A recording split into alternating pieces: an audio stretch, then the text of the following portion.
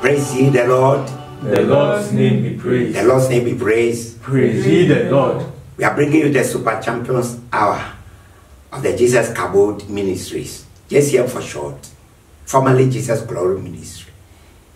And the Glory Cabot is a bigger or the total glory of God, encompassing the Shekinah glory, which is the manifest glory of the shining aspect of God, the color, the rainbow. We are on with our series we have started with, that deals with judgment, the positive side. So God is bringing to you that it's not always when we talk about judgment that we think about God punishing some person or you yourself, calling for judgment and punishment for somebody who has offended you or have betrayed you. And we've seen that judgment is one of the 6 doctrines, fundamental doctrine, pillars of the Christian faith. If you remove it out of it, then Christianity ceases to be Christianity. Then it becomes just a man-made religion. And that means the wicked will triumph. Evil people, Machiavellian type of people, the unjustified, that means they'll use by hook and by crook to do everything evil and kill and maim and fabricate and send you to prison. Why they rather should go to prison? They become untouchable. No, we see that the whole creation is groaning with pain, and it's justice of God, judgment, that will act like a cure for a cancer, cancerous growth, malignant disease, and viruses, because sin, evil, brings decay, not only in the life of human being, your personal life. If you are sinning, and it will affect your family, and not only that, you affect your township, and you affect the whole nation, the whole world. So sin going on rampant everywhere, as Jesus said, in the last days, sin will abound. That's why the love of people will grow cold, and there will be truth breakers. People will betray their parents. People will not be loyal to their spouses, wives to their husband, husband to that of their wives, as well as children being radicals, disobedient, proud and arrogant against adults, against their own parents, hard-hearted. No. In such society, it becomes a jungle law, the law of the jungle, survival of the fittest. But as you eat one another, you'll be eating also one day. Today, we are dealing with a subtopic, the positiveness of justice and judgment. We have already said the previous one about the correlation, the link between justice and judgment. Justice arises out of judgment. It's part and parcel of the nature, the character of God. Not that God has it. God is it, just that God is love. It's part of the fruit of God, the character in it. Why? We will see why. So whenever we're talking about judgment and justice, they're dealing with being healed, because there's been a decay, and everything is out of balance. So everybody too is out of balance. Instead of walking with our legs, we are walking with our heads, and we are dizzy all around, falling, and being in comatose and the likes. We are blind, we fall into gutter, the gutter of life. We get drowned, our marriage get drowned, our minds get drowned, our emotion, we become psychiatric cases. And clinical psychologists and psychiatrists make it every money out of us, every dollar out of every cent. They try to help, but they can't touch it. They themselves cannot take care of themselves. They try with the brain. The brain is bigger than them, and the brain, there's something behind the brain. They call subconscious. It's the human spirit. They can't touch it. There's no philosophers, psychiatry or clinical psychology that have understood life. Check the Bible. You can't. The greatest philosopher is not Socrates or Plato. Do you understand it? It is King Solomon. Check it. Nobody has spewed out proverbs, songs, and the likes and wise saying as he did. He explored everything in life, more than the one we call the father of modern psychology. What did he know?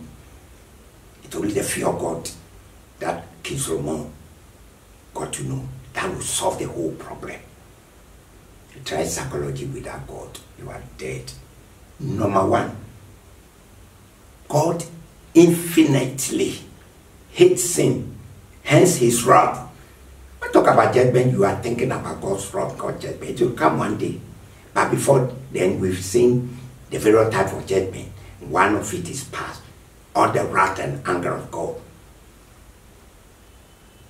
was vented on our substitute, somebody in our behalf. God himself, God the Son, Jesus Christ, at the cross of Calvary. But those who reject it, he has 7 more years to deal with you.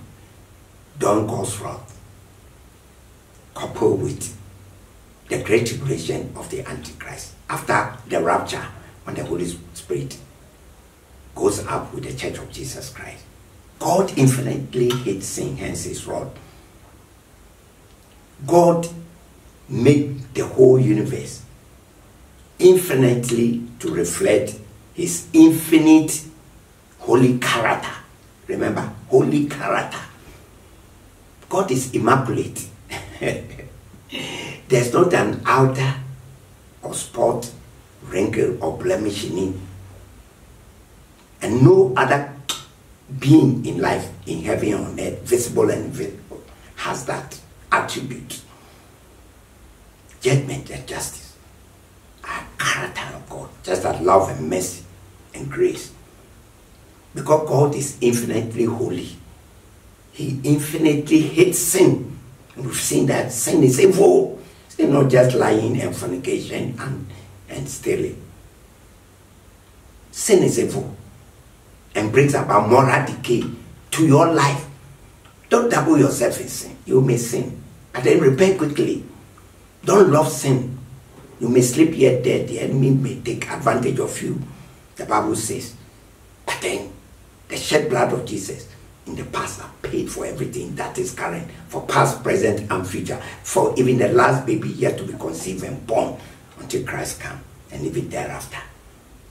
But there are judgment that will come upon you for the evil. If there be no God even to judge you, your own sin will find you out. Moses said, for whatsoever a man sows, so shall he reap. If you sow to the flesh, you will reap corruption and death. If you sow to the spirit, you reap life eternal. So God infinitely hates sin, hence his wrath, his anger. Wrath is fierce anger. If you're a little anger of God, you can't stand. And not only that, human beings also will execute judgment on you. You went to take somebody's wife. Look at the Bible. He said you will be his perpetual enemy. He will always be looking out for the day he will get you. He will kill you. He will kill you.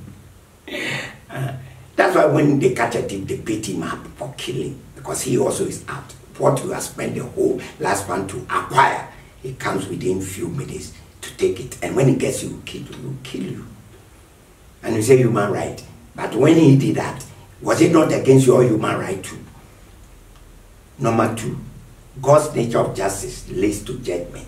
You see, God's nature of justice, it is his nature, it's part of his attribute. It's intrinsic. God's justice arises out of his moral holiness. If God were not holy, then there will be no judgment, there will be justice. Then sin and evil will run rampant and destroy everything like a cancer virus. This is seen in his upholding righteousness, God's holy character. God judges because he's holy, he's righteous. We see that in his upholding righteousness. Deuteronomy 10, 17 to 18, Psalm 89, verse 14. Let's take them one by one. Deuteronomy 10, 17 to 18. For the Lord your God is God of gods and Lord of lords, the great God, mighty and awesome, who shows no partiality and accepts no bribes. Have you seen it? Human judges. He defends the cause of the fatherless and the widow, and loves the foreigner residing among you, giving them food and clothing. It's without partiality. It's because of his holiness. So you don't take advantage of the weak and the needy and the poor and the homeless. Righteousness and justice are the foundation of your throne. Love and faithfulness, or mercy and faithfulness, King James said, go before you. When we are talking about mercy also, we are talking about the loving kindness of God. Righteousness and justice. What God sits on, like I'm sitting on, God sits on his throne forever. The foundation of it, he sits on righteousness and justice. You say what? If it were not so, then he ceases to be God. He has no right to interfere in our moral life. What is good and right is part and parcel. You should know it and accept it. You didn't create the universe. And we have learned that sin, evil, brings moral decay.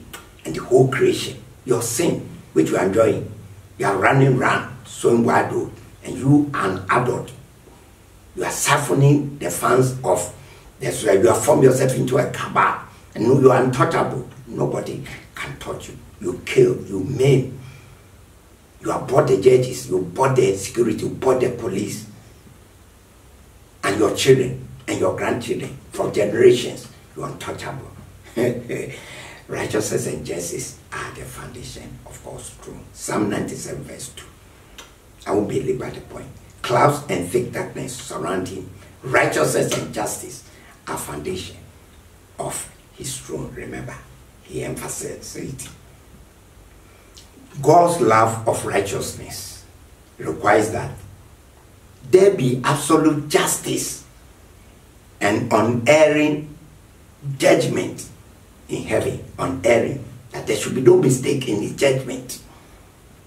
This calls for God sitting as a judge of all his creation. Without it, then he can't judge the heavens, he can't judge angels, he can't judge the earth, he can't judge humans, he can't judge fallen spirit, he can't judge Lucifer, Satan, he can't judge the fallen angels. But he does. Why? He receives no bribe. He can't be corrupted. Because when a judge, when a leader, when a president, when a governor, when a senator, when a House of Representatives, when a mayor, when a councillor, whatever it is, when a CEO, managing director, when God has blessed you with money, when it comes to the high tech, no, you use it right. Don't say you are stifling free speech and the likes. The foundation of God, the judge of the heaven and earth, is righteousness and justice. If human beings blink their eyes over the evil things you do, God will let the whole creation. Remember, read the book of Psalms and others. David was saying, birds even will come and pluck your eyes. The earth will spew you out. The wind will be against you. The sun will be against you, the whole creation, because you are causing them to be in decay and in bondage. They will fight you. Fight you. It doesn't need man to fight you. It doesn't need God to fight you. Your environment you are talking about, you care by man. By your sin and rebellion, you are polluting it. It's not fossil fuel. Your sins are polluting the environment. You have put everything in the solar system out of balance and beyond the solar system. Let's see Genesis 18:25. Far be it from you to do such a thing, Abraham was telling God, to kill the righteous in relation with Sodom and Gomorrah, with the wicked, treating the righteous and the wicked alike. Far be it from you. Will not the judge of all the earth do right? God judges because of his righteousness. And you are not righteous. You love wickedness, evil. God is not like you, not like any man. Psalm 58 verse 11. Then people will say, surely the righteous still are rewarded. Surely there's a God who judges the earth. That means when evil people triumph, the Bible says, the people mourn. You elect officers, political officers, and they are charlatans. Your religious leaders are charlatans, wicked, evil. And you go fight for them and vote for them. You are dead, and they too are dead. Psalm 96, verse 13, Ecclesiastes 3:17 says, let all creation rejoice before the Lord, for he comes to judge the earth. He will judge the world in righteousness and the peoples in his faithfulness. God doesn't do things out of his whims and caprices. God God doesn't take decision based on sentimental or emotional things that has happened to him. Ecclesiastes 3:17. I said to myself, God will bring into judgment both the righteous and the wicked. For there will be a time for every activity, a time to judge every deed. A time. You and your family. You are the elite, so-called aristocracy of the world. And it seems as if you always dodging justice. The Bible says, Paul wrote, there are some people that their sins and the wicked thing goes ahead of them before judgment. That's why you are judged and you are in prison and the life is better. And there are those who their sins and evil follow them onto judgment. That is the last day before the great white throne of the Father. It's better you'll be caught for you to repent. You'll be punished. You'll be put to shame for a while. But it's better than cover your sin. The Bible says he that covers sin is not white. Then you face the great white throne of the Father. There'll be no recourse for second opportunity again for repentance. You'll be in the lake of fire and brimstone forever. Hebrews 12:23. It says, to the church of the firstborn whose names are written in heaven, you have come to God, the judge of all, to the spirit of the righteous made perfect. Now look at Revelation 18:18. When they see the smoke of hell burning, they will exclaim. It's talking about Babylon. Babylon is not physical Babylon today, which was in Iraq. But everything that Babel, the Tower of Babel in the book of Genesis, and everything Babylonian kingdom by Nebuchadnezzar and the Red did became symbolic of every evil Babylonian system, Antichrist practices and doctrine, teachings. Everything that rebels against God, that God is it, and He's the judge of the earth. Everything you do in entertainment, everything you do in politics, the laws you pass, your custom, everything you do in the movie, everything you do in education, the curriculum and the practice are anti-God, wicked. He's waiting for you. You better repent now. Revelation 18:18. When they smell the smoke of a burning, all the gold and the diamonds and the like and the dollars and the pound sterling that are hoarded by you. He said that one day you yourself will see the system you have built. Babylon in the Bible is a system, evil system, godless system, antichrist system, satanic system, Luciferian. And they themselves say, all this connection we got them, we are hiding behind the sin and the like. Whatever a city like this city. That's what they will say. Revelation 20:12. And I saw the dead, great and small, standing before the throne, and books were open. We are talking about the correlation between judgment and justice, and the positive side of it. And I saw the dead, great and small, standing before the throne, and books were open. Another book was open, which is the book of life. The dead were judged according to what they had done, as recorded in the book. Everything we are doing is being recorded. And if it's good, it will give you reward. But if it's evil, it's covered. You covered it, you killed the person, you did that, you spoiled the thing, and you change the records. You are hiding it. And when they say the security force should break it, and because of your connection and high, they stonewall. You are not wise. The Bible says, he who confesses his sin, or he who confesses God is faithful and just to forgive you of your sin and to cleanse you from every unrighteousness, according to what they have done as recorded in the Bible. Good things, you will be rewarded. Evil things, your sin will find you out. Psalm 35:7. It is God who judges. He brings one down, he exalts another. He will demote and he will promote. Don't think your time will not come. God has dealt gently with you. The Bible says God is long-suffering. In his judgment, he is long-suffering. He is patient. He doesn't want you to get destroyed. He knows you are blood and flesh. He knows you are clay. So the Bible says he pities you like a father pities his son. You think you are wise. You are smart aleck. Romans 2:9. There will be trouble and distress for every human being who does evil. First for the Jew, then for the Gentile. Colossians 3:25. Anyone who does wrong will be repaid for their wrongs. Go and ask Cain, the first murderer. He killed and buried his brother and covered the blood. But the blood was speaking from under the earth.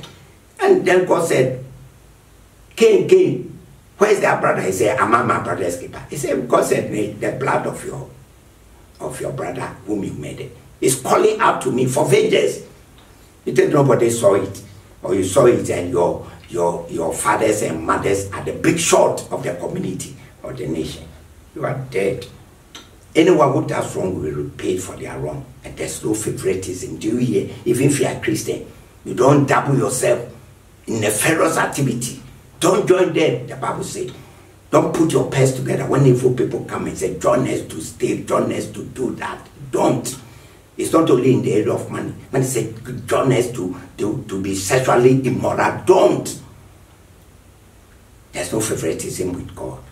He's a righteous judge. Then 1 Peter 1:17 says, since you call on a Father who judges each person's work impartially, live out your time as foreigners here in reverent faith. We are travelers, we are pilgrims. This world is not our own. So that those who think they have escaped judgment here, your sin will follow you to the great white throne. Do you understand me? And you, the Christian, don't be fooling about. Not that you will be judged. The Bible says there's no partiality. So we are not talking about the fact that God will judge the sinner and we Christians know. Every sin that you don't confess and cleanse by the blood of Jesus is waiting for you. You see, when we were sinning, the walls and the items like this place and the lightings and everything were witness to it. They will speak. You think only human beings speak?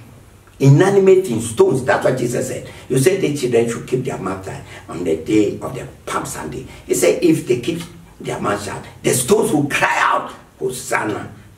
you are blind spiritually and deaf spiritually. That's why you don't know that everything in life speaks. Everything in life speaks. And if everything in life speaks, then you think human beings can't speak, who are made in the likeness and image of God. Psalm 75 verse 7 says, but God is the judge. He puts down one and sets up another. We'll be concluding like this in dealing with justice and judgment, the positive side of it. God's clear sense of right and wrong, remember, will not permit him to show any partiality. He's no respecter of persons and cannot be tempted, bribed, or influenced to do anything else except what is absolutely just. That's how we call justice. Just judgment is because of somebody being just. He's the supreme champion of righteousness, and his kingdom is the kingdom of righteousness. Check Matthew 6 verse 33, and also check Romans 2 verse 9, Colossians 3:25, and 1 Peter 1:17, Matthew 6:33, Romans 2:9, Colossians 3:25, 1 Peter 1:17. Let's look to the Lord in prayer. As we go ahead, you have seen the positive of judgment, bringing about justice, and the justice being born out of the holiness. Wholeness. When we talk about holiness, it's not just people think that holiness is just that I don't forget, I'm not involved in it. Holiness, you don't understand what holiness comes from the word wholeness. So that there is moral health, spiritual health, physical health, financial health, nothing broken, nothing missing, nothing broken, nothing missing. Let me repeat myself. Wholeness involves the state in which there's nothing broken, nothing missing. Health. Remember the key word health. Health. H-E-A-L-T-H. If I'm not pronouncing it well, I've spelled it for you. Health. It's involved the health of your life, the health of society, the health of the nation.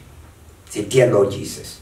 Dear Lord Jesus. I've seen that judgment and justice arises out of the love of God, and his love for holiness, purity and soundness, wholeness. For sin is a cancer. Sin, evil is a virus. I detach myself from it. Forgive my sin. As a sinner. And wash me with your blood. And come into my heart. As my Lord. And personal Savior. I thank you. That you have come in. I'm now born again. I've passed from death unto life. I've passed from death unto life. In your name I pray. In your name I pray. Amen. Amen. I'll introduce you to godly life. Godliness with contentment. It's spiritual exercise, 4 of them, which we must do daily. You don't do it as and when you feel like. You don't feel like before you open your eyes and you get out of bed to go to work or go to school. You don't say, I want to feel like before. No. In the same way, you may not feel like, but the word of God is food for your spirit. The Bible, feed on it. We don't just read it, we feed. It's food for your spirit and soul. And it's medicine for your whole body. Proverbs 4, 18-20 tells us that. And many other places. Number 2. Pray without ceasing and pray in the matchless name of Jesus. Prayer is communication with your Father. Now God is your Father. You don't have a biological father. Your father rejected you. Or he never knew your father. It's a one-night stand with your mother. Or he denied the pregnancy. Or you saw him but he moved out of the house. Like a rolling stone, a bomb. And you have met with the mafias, the gangs around your community. You think that's a family. That's not God. It's not your family. It's a father to you. Talk to him. He will take care of you. The Bible says he's the father to the fatherless. And husband to the widows. He takes care of the weak in society who run to him. And then number 3, I think the Bible believes in church. Where it's based on the Bible. Not personality cult. The center of that church is the Lord Jesus Christ. It's the church of Jesus Christ, not the church of the one who says a founder. The founder is Jesus. We are used to pioneer denominations of the church as a new stream of ministry. But it was Jesus who bought his church on the cross of Calvary. And he said he will build his ecclesia. He will build his church, the legislative assembly. And the gates of hell shall not prevail against it. He entered into the territory of Satan. And nothing can stand against the ecclesia of the Lord, the church of Jesus. And number 4. Tell others about the saving power of the Lord Jesus. Give your life that you have received from Christ as a testimony. As you grow in Christ, you learn more of the scriptures. And also, you talk to them using the scripture and your personal experience. In Jesus' name we pray. And we'll meet the next time to deal with session 4 of this series of the judgment, the positive side. And today we rounded it with justice and judgment, the positive side of it.